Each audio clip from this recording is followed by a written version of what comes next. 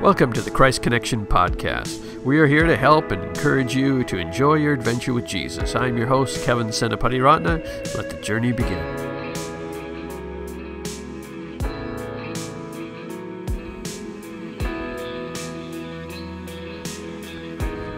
Well, welcome to episode number 15 of the Christ Connection Podcast. It's hard to believe we're already at episode 15. I feel like I'm just getting started with this. But we're having fun, and I think now that we're into kind of around the corner with 15, we're going to do some other fun stuff as well that I've been kind of been waiting for, and this episode will fall into that category. My guest today is Ron Ruch. Now, you may have not heard of Ron.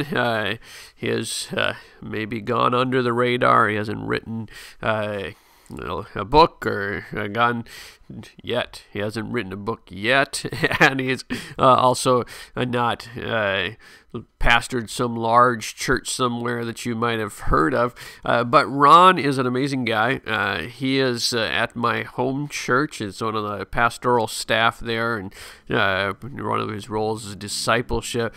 And before you jump off thinking, I don't know this guy, I don't know what I'm going to listen to, we have a fun conversation, and he is what I would call a master disciple maker. He is all about discipling, especially discipling men, and very practical. And I've seen him do it. I've seen his work around the church that I attend, and what we're going to do with this episode is I have a conversation where he tells his story. Now, I love a good detective show or a book, Sherlock Holmes, trying to follow the clues. And what you're going to hear is the story of one man who has become an amazing discipler. And as you hear this story, let me encourage you to look for clues, not just sit back and, let's just listen to a story and miss this detail. I don't know about this detail.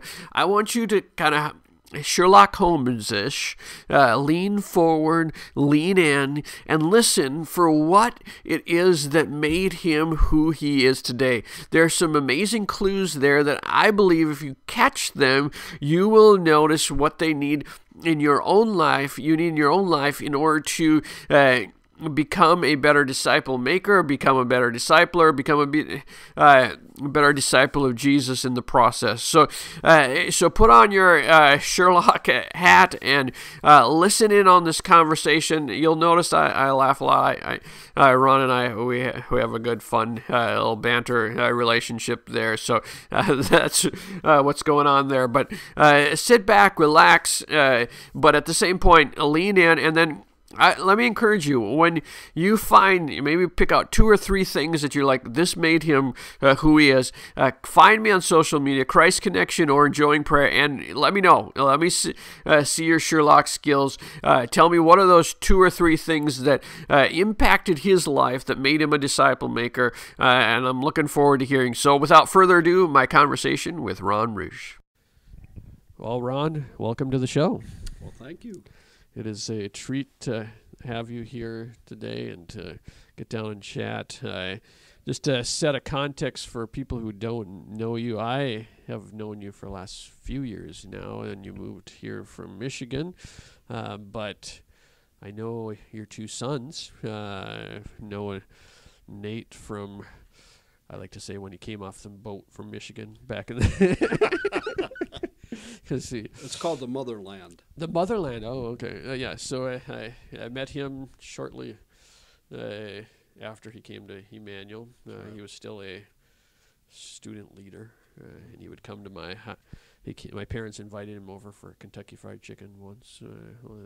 Back when he was a college student, he slept on the couch in between services. So known him for a long time, and then I think I met your daughter at that point. Briefly, she wouldn't even know who I am probably. But then David was my small group leader for a couple. Really? The last couple of years ago. That's right. So I got all the connections there. That's right. So how long has it been that you've moved from Michigan? We came here in 2014, so it'll be 4.5 years. 4.5. And what's your official title here? Pastoral care and discipleship. Pastoral care and discipleship, which focus on discipleship. You've done amazing things around here. Oh, love it. Living a dream. I drove truck for 15 years, a semi. Wow. And did ministry and discipled men whenever I was home. And then I came off the road, and God brought us here, and I'm living the dream. I'm semi-retired, no pun intended. Came right off. Yep, came off the, yes. Well, not pun intended. I think that pun was kind of intended. So, were you raised in a Christian home? Yes, my father was a pastor. I was raised in Sterling, Illinois, about 100 miles west of Chicago. And my dad pastored in Sterling, Illinois for 22 years, pioneered 3 churches. And so I was the kid learning from Dad. So, yeah. And then did you go right into the ministry out of high school? Or? I graduated from high school in 1966 and went to Chicago Bible College, a small school in Chicago. Right from my senior year, I was just graduated about a month. Went to Chicago, got a job, lived on campus, and on the north side of Chicago, about 4 blocks from Wrigley Field. So I was a Cub fan at the time, but really my team is Yankees. So anyway, yeah, figure that out. So that's where I met my wife. I went to school for 4 years, and she came my junior year in high school, in college. And, and the rest is history. The rest is history. Well, and you pastored multiple churches, right? Correct. Yeah, we went to Lyman, Colorado. That was my first pastorate, and that was interesting. I was that young guy just out of college, 22, just married. I graduated on a Friday, May 25th. The next weekend, I'm in Kansas planning the wedding with my wife's mother, and my wife was in Davenport, Iowa, recuperating from mono. Wow. And then she came. We were married on June 13th. I left on Monday, the 15th, for Eau Claire, Wisconsin, to be ordained in that fellowship. So it was a whirlwind. There's a lot of stories connected to that, but anyway, then we were there for a year. I learned that I didn't know everything. As a young pastor, I got out of college thinking, the sun rose and set on me. Did I learn quick? I had some fine, wonderful, wonderful presbyters that took me to the woodshed, so to speak, and corrected me and kind of steered me in the right way. Oh, I could tell you stories about that. And then we went from Colorado back to Chicago, and my wife were involved in Des Plaines, Illinois, at it was a church reboot. It wasn't necessarily a church plant. For example, I would tell everybody when we went there were 14 people, and they were all in the same family. Wow. 2 weeks after we moved there, they moved to North Carolina. So my church went from 14, plus my wife and I, to zip. Wow. So we spent our time in the community, going door to door. I got a job at a gas station, and several of the people that came through the gas station won to the Lord, and they became part of the church. And, so we were there about 2.5 years in Des Plaines. And I made some wonderful mistakes. Again, as a young pastor. Wonderful mistakes. Oh, well, yeah, that's a story in itself. Yeah. But anyway, we moved from Des Plaines, Illinois, and by the time we left, there was about 55 people. Wow. Coming. It was solid, and I was asked to leave, actually. You were asked to leave? Yeah, I was asked to leave. They're all people that you brought in, and you were asked to leave? Well, I was not a wise pastor with my mouth, okay? And some of my friends couldn't tell you that, too, at the time.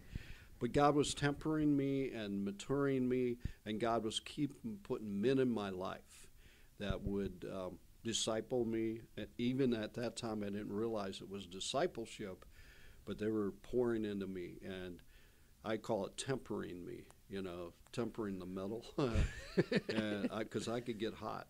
Oh. Yeah, and my mouth got myself in trouble, really. Anyway, we moved from Des Plaines to DeKalb, Illinois, and I became a college pastor in an open Bible church. And so I was ordained in that organization, and it was a wonderful, I look back at that, it was a wonderful experience. I was asked to be the college and high school pastor. So my responsibility is to raise up, at that time they called them sponsors, to help with the ministries. And then I went on campus and I found two professors that were really strong Christians, and they wanted to do a Bible study on Sunday morning. Well, in them days, they expected everybody to come to the church. And so I was kind of out of the box then. And by the way, I'd grown my hair long. I was a hippie, basically. I wore this leather vest and jeans, which was not necessarily acceptable, This is a good picture. I like this picture. But people loved me anyway. And so when we came into that scene, I fit the college scene, and the youth group grew, the high school group grew, and then the college scene really grew. And I was starting at that time to begin to understand what discipleship is all about. My head was all over the place. By this time, I figured out, and God helped me figure out, it wasn't about me. It was about the kingdom of God, and it was about Jesus. And so God sent many, many college students that are in the ministry today because, not because of me, but all my mistakes and stumbling around, somehow they got it straight. And there was one particular young man, his name is Jim Stapleton, if I could use his name. I remember him coming to the college group on campus. It wasn't Chi Alpha, it was just a group. And he would look at us and say, "So what do you Christians do anyway to have fun?" And things like that. And I remember he got saved. And I invited him to my house for breakfast every Saturday. So he didn't know how to pray. And the first time he showed up, I said, "So let's pray." And we bowed his head, and I says, "No, we're going to be doing it different, Jim. Keep your eyes open." And then I said, "See this chair across the kitchen table? Jesus is sitting there." And when I said that, his eyes got big like this, and he says, "I don't see him." I said, "Yeah, but he's there." And so we prayed with our eyes open. And then I talked to him about the Holy Spirit and how the Holy Spirit want to invest in him and to overflow out of his life. And he might even speak a heavenly language now and then. And he said, "No, it's not for me." Now, this is a true story. So he went back to his dorm. This is a college campus of about 50,000 students at that time. And so the large dormitories. Well, he told me the story the following Saturday. He left, and every day he would go out by a tree that was out in front of the dorm, and he would sit there. And he would say, "Okay, Holy Spirit, I want to see you, and I want you to talk to me." And he said, students going by, hearing him talk like that, they thought it was nuts. He said, but about the sixth day, he's just worshiping God, telling God, the Holy Spirit, the same thing. And all of a sudden, he said, I began to speak in one of those crazy languages. And to hear him tell the story, and he went on into the ministry. Wow. And I don't know, I've lost contact. That's a few years ago, if you know what I mean. But tremendous experiences. But then I wasn't ready for what God did next. So I told you that God had always been putting men in my life to pour into me. Well, this Church of Christ pastor, Daryl Malcolm is his name, he knew me through a fellowship. There was about 7 churches that would get together in the community and have like the old time Singspirations. I'm dating myself now. And we'd have communion together, all 7 churches. And that's where I would meet him. And I've done those Singspirations though when I was first pastoring, so it must be it just depends on where you are. Yeah, but you're a little younger than me. Well, I know, so I'm saying it's still around someplace. The Singspiration. Ah, the church is growing. So he called me and says, "Hey, I'd like to talk to you." I said, "Sure." He says, "Well, I'm going to come over to your house." I said, "Oh, a pastor inviting himself to my house?"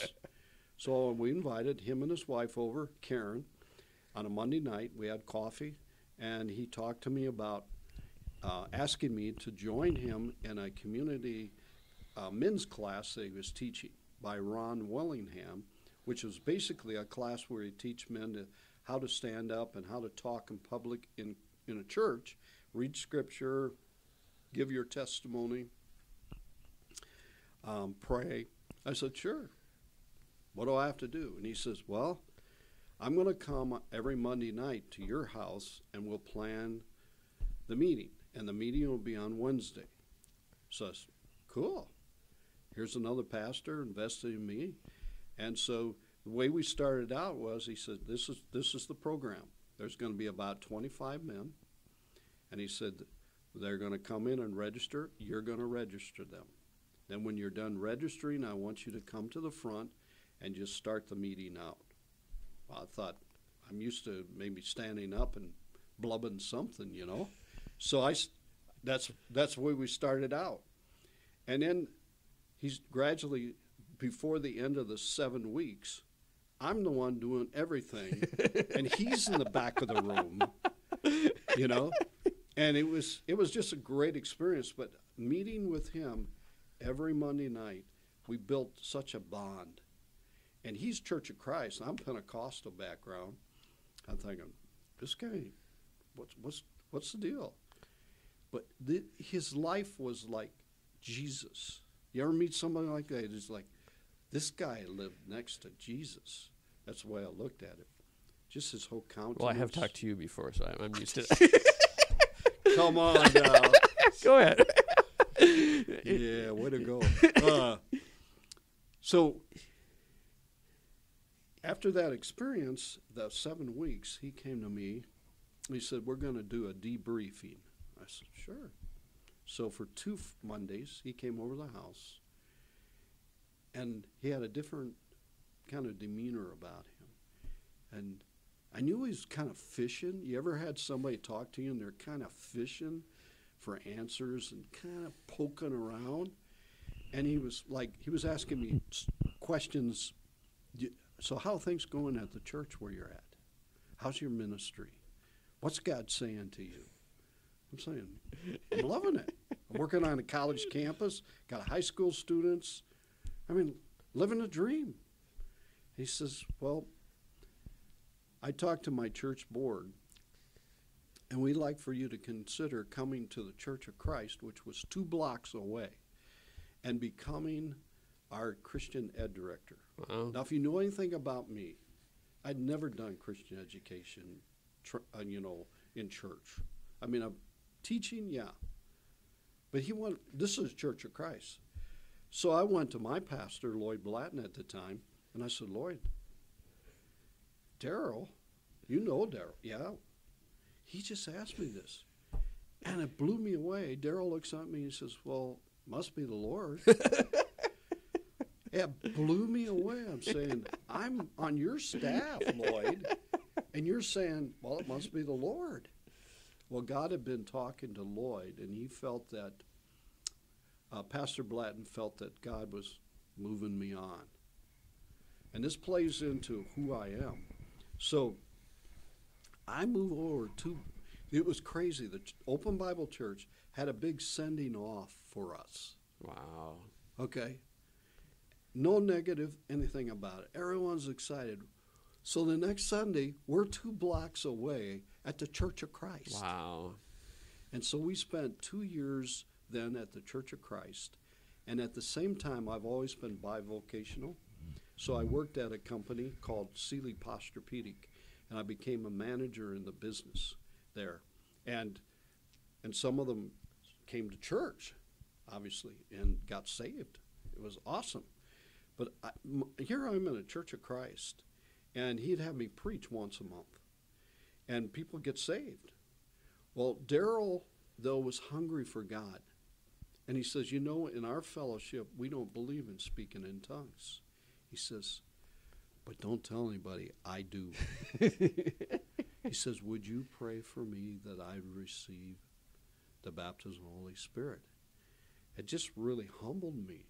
I remember that day, I cried. Here's a young man, young minister, hippie, and he's asking me to pray for him. And I prayed for him, and he just very sweetly received the baptism of the Holy Spirit with the evidence. He spoke in tongues, and it was so sweet, so sweet. From there, I worked for Sealy, and they asked me to transfer either to Wisconsin or Michigan. And I had an uncle at the time that lived in Shelby, Michigan, north of Muskegon, and so I said, hey, it's got to be Michigan. Before we go there, okay. You said there was something about that transition there between the two churches that was formative of who you were. It goes back to my dad. My dad was a pioneer. He would start something and turn it over to somebody else. Okay. So I was watching that from my dad. That got in my DNA, even before I understood what discipleship was or raising up leaders. And so I was working for Sealy. They asked me to they gave me a choice. So I went to Michigan, and we landed in Grand Rapids, Michigan, and we were still in the Church of Christ. We went to a Church of Christ in Kentwood, Michigan, and they accepted us. Even the pastor, Kent Hickerson, he says, I'm so glad you're here. He says, I got crazies in my church. I said, this is over supper. We had a mess. He says, I don't know what to do with them. Something happens to them, and they talk about this baptism of the Holy Spirit and speaking in tongues, and they get all joy and giggly.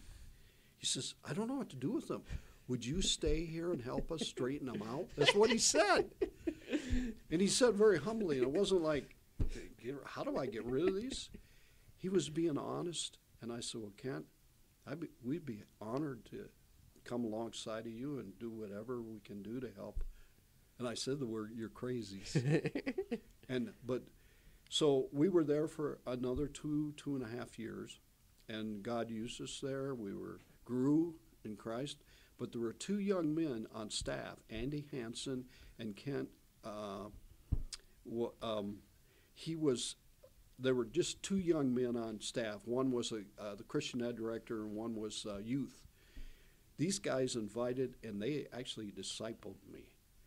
They asked me to show up at Fables, which was a restaurant in Grand Rapids, a lot of them in western Michigan. There were 14 other guys. We had one whole wing of the restaurant.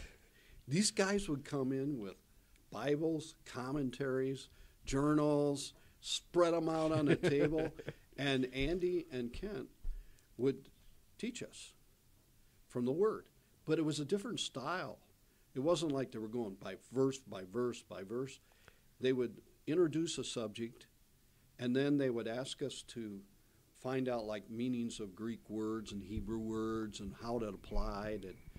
I said, this is good. And so the next thing I know is they were asking me to do it. I says, you're doing a great job. No, we want you to do it, but we want you to do it with the college and career class. So we started teaching this college and career class, my wife and I, and it was for 4 months. It went great. And then the Holy Spirit messed things up in a good way. Yes, he's known to do. So this is a non-Pentecostal church. These college students were smart, sharp. And so I asked them, I said, for this next quarter, what would you like to study? And they said, we'd like to study the book of Acts. And we would like to study the early church, but we like to study the phenomenon that happened there, the suddenlies. And so I said, well, I have to check with Kent Hickerson because I don't want to be, you get the picture? Yeah. So I went to Kent and I says, hey, what do you think? This is what they're asking. He says, great. He says, but don't make them crazies. That's what he said to me. And what I said to him, I said, Kent, you know me, I know you. I said, I'm not going to make crazies out of them, but I want to warn you. If they study the book of Acts, they're going to ask questions, why is this not happening today? I said, you mark my words, it's going to happen. He said, nah, you can handle it. It went right over his head. So there was... Yeah, you can handle it all right.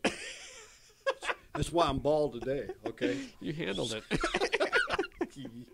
I hope the right way. So anyway, two of the students one took healing, the other one tongues and interpretation. And they were intrigued by it.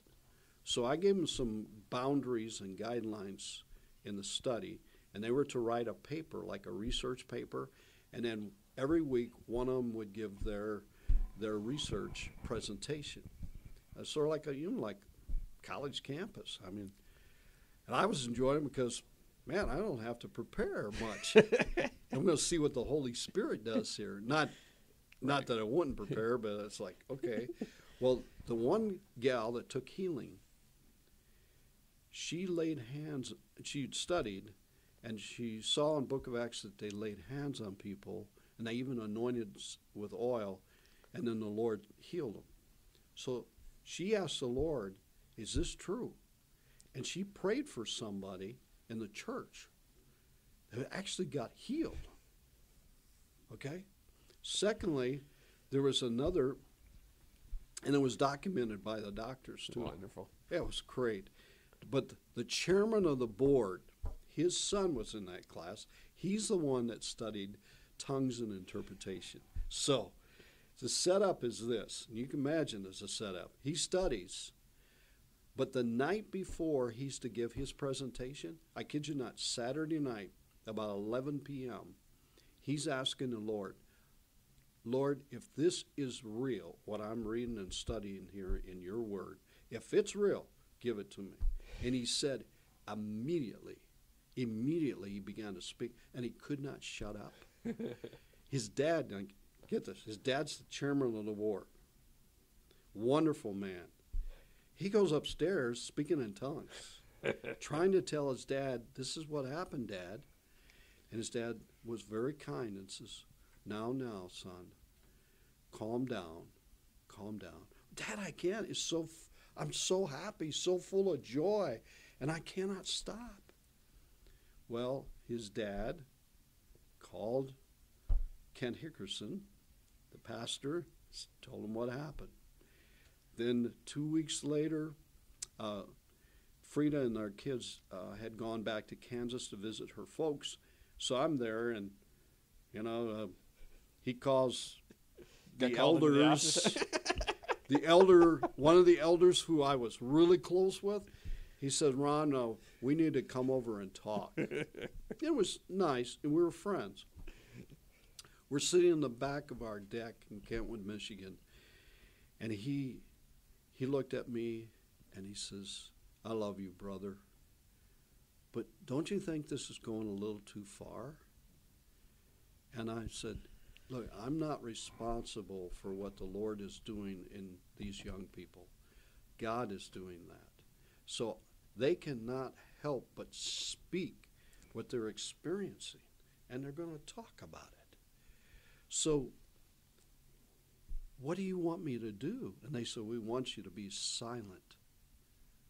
And I said, well, brothers, I respect you. And they said, well, we don't believe this. I said, well, you're going to have to find that out for yourself. And they said, well, we'd like you to be silent or else. And I knew the else meant we don't want you here. But they were kind. They weren't, pushy. So then what we did is they had a send-off for us where they were I sending take it you us- took the Orioles. They had a send-off for you, okay. You're right.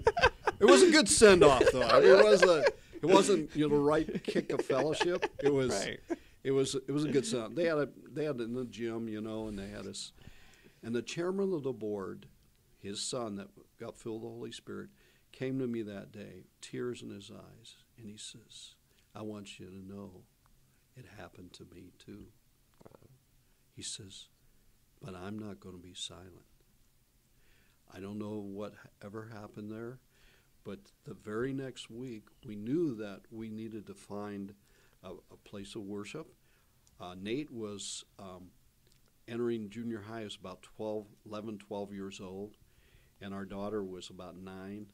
And we knew that our roots were Pentecost background, so we went looking in the area for a Pentecostal church, and it's a true story. So we drove by Grand Rapids First Assembly on 44th Street, and when we drove by there, we were heading to another church. We looked at that church, and it was just a buzz. I mean, there were families and kids. The parking lot was full, and we said, wow, something's happening there. But it was a particular denomination that I grew up and heard my dad say, those folks are organized, so they're not in the kingdom, Okay, so you can imagine. So we go to what was called the People's Church, which was another larger Pentecostal church. I'd heard about it, had some friends that went there. And so this is Wednesday night. We're thinking, oh man, we're going to get into this church, get to know them. Maybe this is the place. So we got there, the parking lot's empty. I kid you not, empty. We go inside. I finally found a door that was open, that was unlocked. I walked in and I went into the sanctuary. It's empty. And I go walking around. I literally went downstairs, and there was a custodial care gentleman there. And I says, do you have church tonight?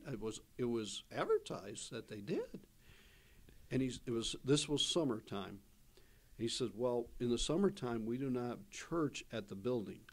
We have church in our homes. I said, cool. Do you know where we could find one of these? And he says, I don't know. So what's going on? So we get back in the car. I drove back to the church that we drove by, Grand Rapids First. We parked, went inside. We had to park way in the back. We walked in, and the kids were able to go to different classes. And Frida and I sat on the back row, and we listened to our pastor, Wayne Benson. And that night, he was preaching on the blood covenant. And I'd never heard. You ever walk in somewhere and you just feel like you're home? That's how Frida and I felt. We just felt at home. And so from about 1980 to 2000, we were part of Grand Rapids First Assembly, and I was discipled again, but on a different level that I wasn't prepared for. That's where I really got my teeth cut, if you want to say, on discipleship. Up to this time, I'd been discipled by several men, but it was just momentary periods of time. But I was it always from that college days, was it a passion of yours, or was it till Grand Rapids First that kind of grabbed your heart? So, looking back, the best way I can explain my life, it's been a journey of discipleship. I'd never heard the word disciple or discipleship when I was in college. Wow. I never heard the word growing up. And I was around church. I was in Youth for Christ. Forgot about that part of my journey, but I never heard the word disciple. Unless you were in the Last Supper presentations and you see the disciples at a table, and they're having the Last Supper. So anyway, moving forward, I was step by step. I was saying, I need to be poured into. I need to grow in Christ. And when I met Wayne Benson and part of the church there, and It's an amazing story to us, to my wife and I, Frida. We had been there for about 6 months, and we'd already had a small group meeting in our home. And one of the elders of the church was the leader of our group. And along the way, he would ask me to pray, to ask us, Frida, sometimes to, what did you get out of the sermon? Because we would go over the sermon for that day. And, you know, you never hand the mic to a preacher. He had a hard time shutting me up, man, because I was learning and growing, and the group grew from like 6 or 7 to 24. And what we were doing is that we were meeting our neighbors in the community and say, hey, we've got a group meeting in our home. And they were from a Lutheran church or Christian Reformed, and they were getting saved right in our home. I said, this is cool. This is church. Well, D. Miller was his name, and the elder that was overseeing. So he says, Ron, I can't meet next week. I can't lead. You're going to have to lead. I said, oh, man. Okay, I hope I do what you have any guidelines, what you want me to do? He said, no, it's just, you know what to do. You've been watching me. So that next week, I led. And then the following week, I led. And he did the same thing again for 1 month. And then you realized he wasn't coming back. I would see him at church, and I said, what's the deal? He said, you know, I got things happening that just, you can't get there. So it's a setup, yeah. So 2 months after that, so we're leading this group. 2 months after that, we started leading the group. I had a call at supper time. So you had to imagine Nate's about 12 at this time, and Anna, and we had David too. And we're sitting there just having supper before Wednesday night. And about 5:45, I get this call. And it's one of the pastors, and I could tell he's on a speakerphone, but I thought it was just him.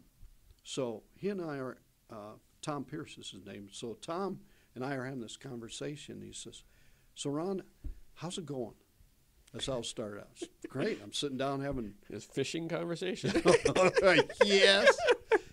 I have all those patterns in your life. All right. So he says, so we have a class, a marriage class on Wednesday night, and it's led by another pastor, but he is unable, he's sick and unable to do this. We was wondering if you would be willing to step in and teach. And I said, so when does it start? He said, tonight. I said, really? I said, do you have material? He said, oh, yeah, we got a syllabus. I said, well, how do you expect me to start teaching this when I haven't even studied it? And then Wayne Benson comes on, and he says, now, Ron. No kidding. If people that know Wayne would, it's, now, Ron. We've watched you. I have checked you out. And I'm confident that you're the person that God is choosing to do this. And I said, I've only been here 7 or 8 months. And he says, just try it. We're confident that you can do this. So I would like to introduce you tonight to the church so that they'll at least know who's teaching this class. He said, but we need you there at 6 o'clock because we have prayer before. So I showed up. First time I see the syllabus is I walk into the prayer room, and all these pastors are there. And it's a big church, too. And I said, oh, what am I getting into here? And they give me the syllabus. We start praying. Well, I should back up. Before we start praying, Wayne Benson, Pastor Benson says to the group, we want to welcome our new teacher tonight. And it was called School of the Holy Spirit on Wednesday nights. And so, yeah. And then he says to me, would you stand in the middle so we can pray for you? And I was so humbled. here, and I only knew Wayne, Pastor Benson. Excuse me for calling him Wayne. So I stand, he prays for me. I felt the presence of the Holy Spirit. Then we go out into the sanctuary. It's about 700-800 people on a Wednesday night for various classes. He asked me to stand and come up. So I stood and come up by him. He says, and he put his arm around me. He said, he turned to the crowd, people there, and he says, I want you to know that God has sent us a wonderful teacher, and he's going to begin to teach tonight on marriage. And I hadn't even looked it up to see what the subject is. You know what the subject was, Kevin? Finances. And that's another story in itself, okay? I'm the type of guy, when I first got married to Frida, it's like, if I had a nickel in my pocket, it burned in a hole, okay? And so when I told Frida, she's doing what you're doing right now, laughing. So I go to the class, and there's 100 people. That's the size of a church. I go to class, and I look in the very back of the classroom as I begin, and I told them, I says, look, I haven't had opportunity to study this course yet. They just chose me. So let's just get to know each other, okay? And I told them a little bit about myself, and I said, now, I know there's 100 of us here, and it's going to take us a few weeks to just get to know each other. I said, but let's start out here in the front, just go around, and then we'll go to the back row. And so when it got to the back row, the gal stood up with her husband and said, why are you in this class? And, well, we are contemplating a divorce. The room went. Wow. Dropped the mic. It's like, oh. And I said to her, I know you. Where have I seen you before? She said, well, I'm the news anchor of TV8 in Grand Rapids. I'm on, oh, that's where I've seen her, on TV. So I began to teach that class, and for our classes were like 12 weeks. Wonderful experience. I don't know if they learned anything, but I sure did. You know what I mean? And so we were there. I served right after that teaching. I would say a couple weeks after that, I got a letter in the mail. 2 letters, as a matter of fact. There were 2 packets. The first packet was from the church board asking me to put my name in as a deacon. All right? So, wow, I've only been here less than a year.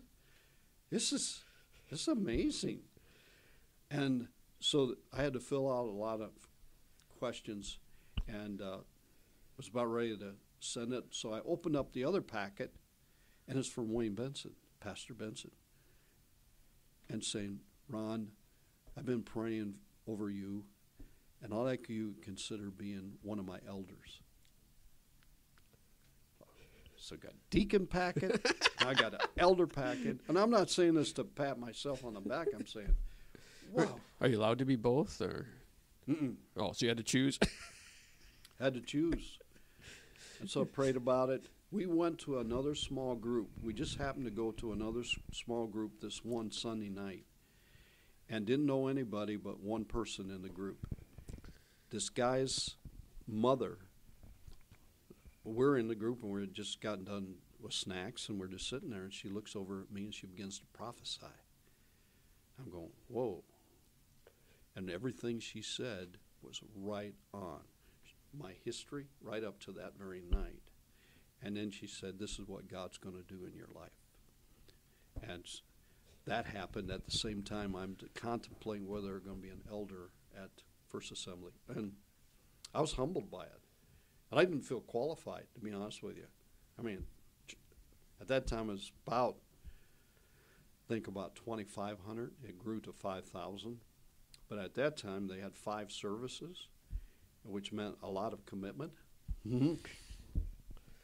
So anyway, I prayed about it, and then I had an interview with Pastor Benson, and I had to sign a covenant. First time in my life that I signed a covenant. And so I signed the covenant. I became an elder.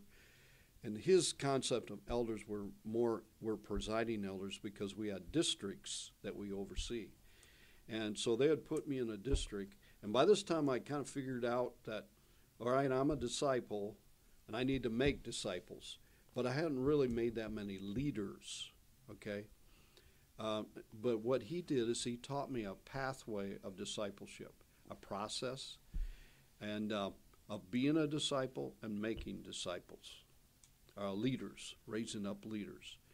And he had a process that he expected everybody in the church to follow. And so I started doing it. I had a blast. For 20 years, they'd put me in one district, maybe 1,000 people in that district, and I'd start raising up leaders. Developing groups in this house, develop a group in this house, multiply leaders, and okay, let's launch you over there and over here. And it was just having a blast, enjoying the journey, doing that. And then Wayne Benson asked me to teach some of his courses that he's taught before, and I was humbled by that. I says, whoa. So he'd give me his notes, I'd study his notes, and then I would develop a class. So when you had that, say, 1,000 people that you got stuck, or you're set in the middle of there, and just trying to pull out something from that for someone who's listening, who they're probably not going to get smack in the midst of 1,000, but they're putting the neighbor, God's put them in a neighborhood, Yes. God's put them in a community. What would just trying to, because we're going to start shifting gears here, because I've realized that this is going to have to be multiple parts with you, because there's depth here that we're gonna have to mine. We're gonna be mining stuff. So because I haven't got to whole sections of your story that I wanted to get to. But let's try and give if someone is and on this podcast we've talked discipleship before. We had Lee Grady on and some others in episode 1. So we're starting to build something here. But if someone is like, okay, I want to become a disciple maker, or I want to be, probably start with, I need to be discipled. I have not been discipled yet. Mm-hmm. Do you have any advice for them on what they need to either look for, or what that next step would be for them? Do they feel like, okay, I want to become a disciple maker, but I probably need to be discipled first. Where should I start? Yeah, good question. And you probably could answer this being a prayer evangelist, prayer guru, if you want to say. This, seriously, if I've learned anything from you, is the power of prayer, but to stay focused on it. So I learned a prayer to pray from my pastor, and he expected everybody to pray it. And that's Matthew 9:38. Ask the Lord of the harvest that he would send laborers into the harvest field. And he would always teach us that harvest field is Jesus' harvest field. But he's asking you as a steward to go into that harvest field, and when you get there, he is going to send workers to you. So I took that to heart. And ever since then, I have never looked for anybody.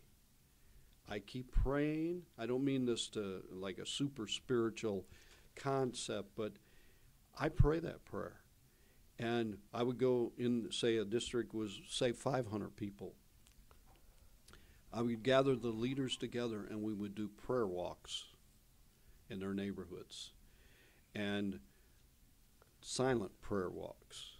We're not going around saying, Shandai on this house, and you know what I mean?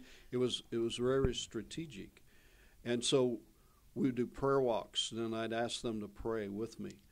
Who in your group is God raising up? Who do you see God putting his hand on to be a leader? And they would apprentice that leader. And what were they looking for when they say that expression? They see God's hand on what? Did you give them something specific that they're looking for? They're committed. They show up.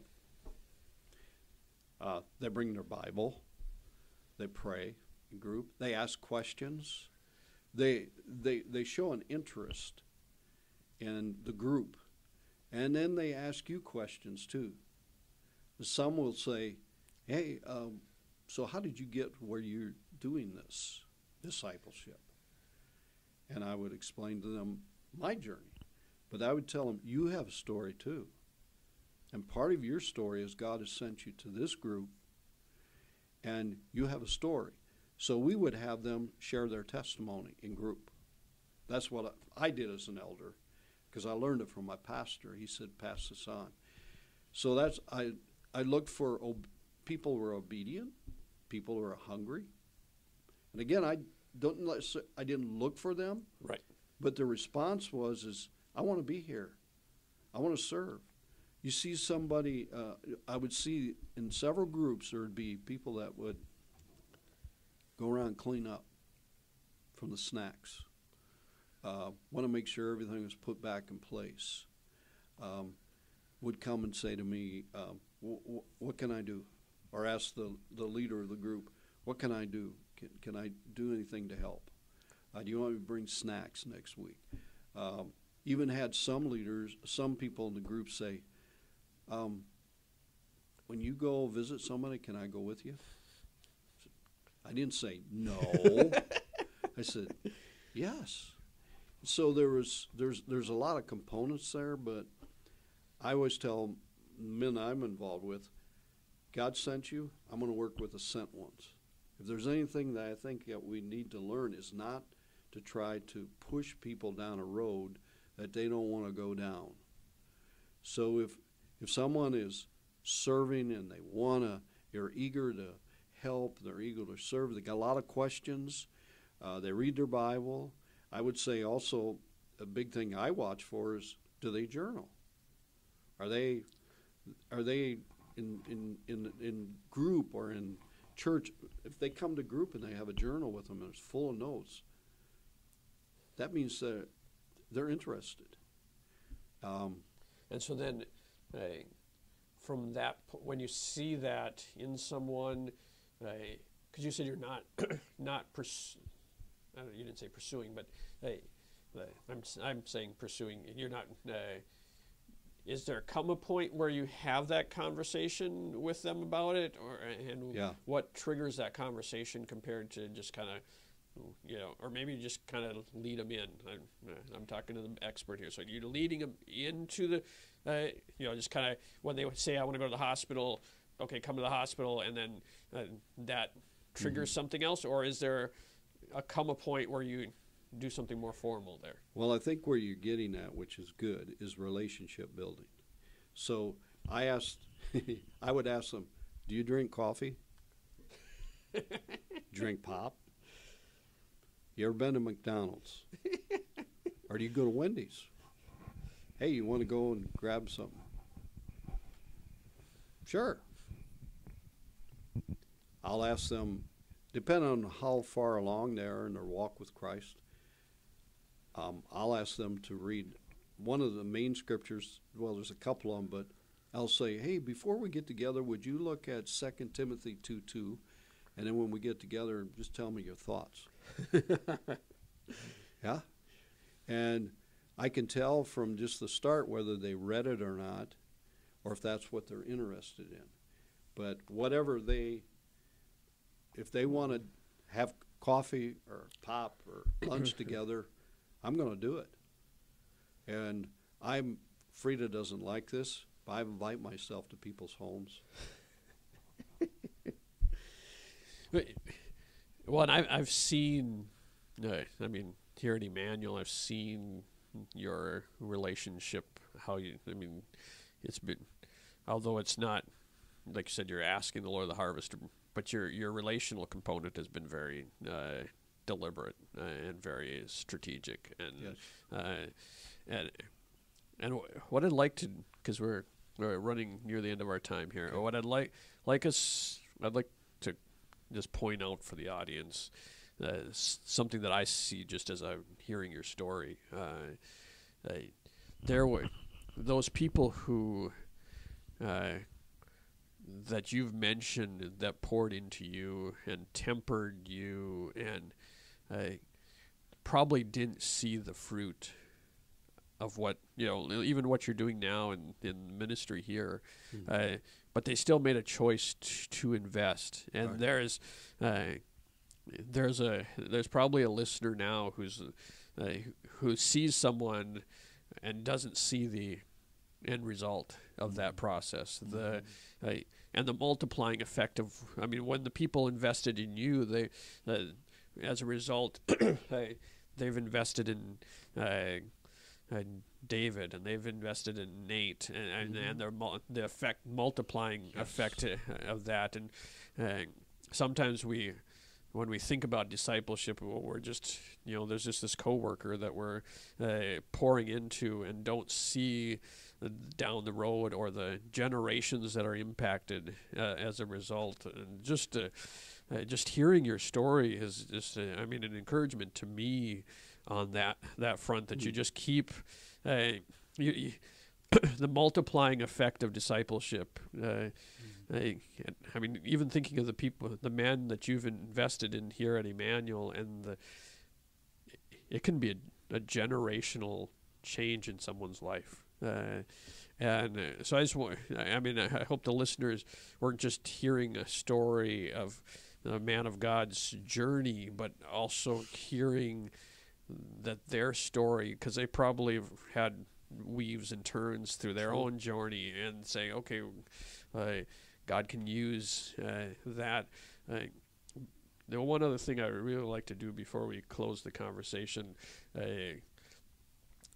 over the years I've, and this is where we'll probably have a part 2 at some point, when talking to your sons, they various times, various conversations, they would talk about coming home from something or the other, and you'd be sitting at the kitchen table and basically tell them what they had just done without having any comprehension of what they what had transpired.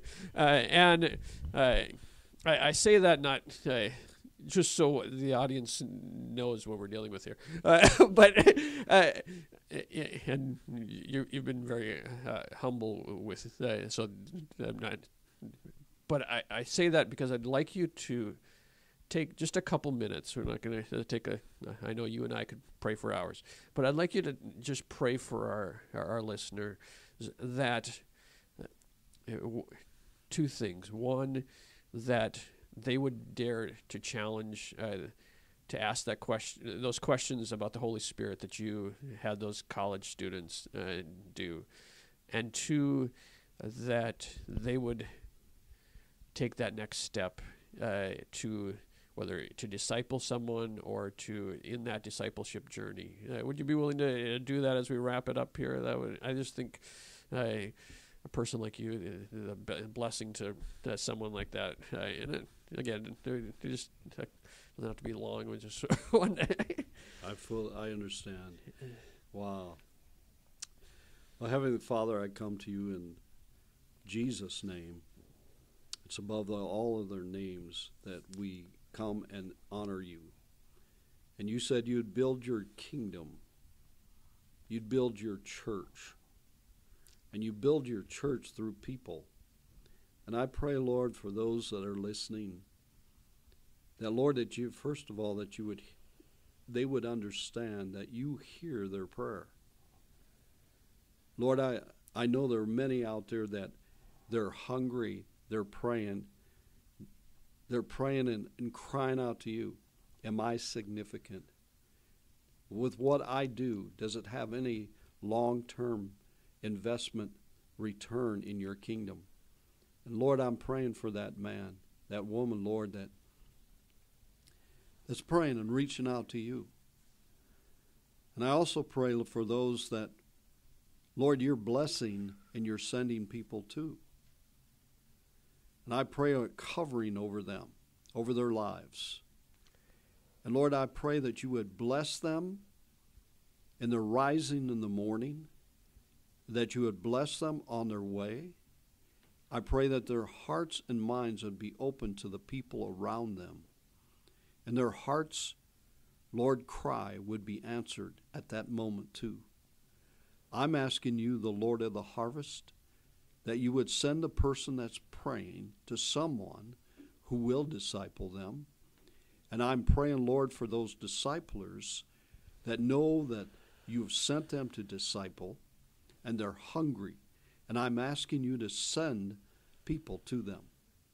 And I pray that in your name and for your kingdom, Lord. It's all about you, Jesus. It's not about me or what I can do. It's about you and what you want to do through us.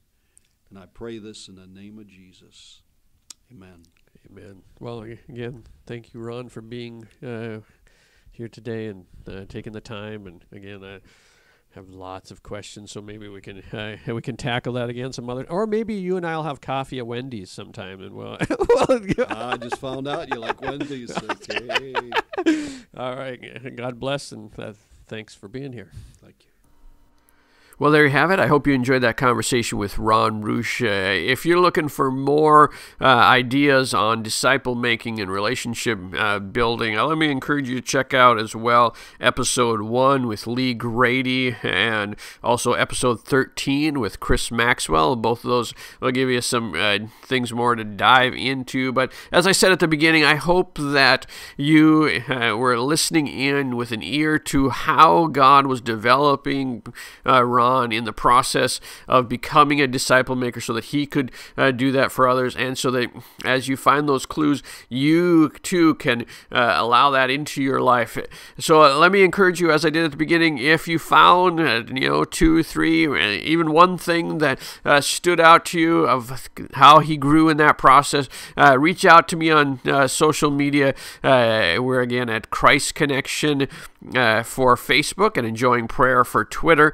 And if you wanted to find those other episodes that I mentioned, go over to christconnection.cc/podcast. And while you're there, check out all the other resources that we have to help you as a follower of Jesus, because that's what we're all about, helping people grow in adventure with Jesus. So again, that's christconnection.cc. But until next time, thanks for listening.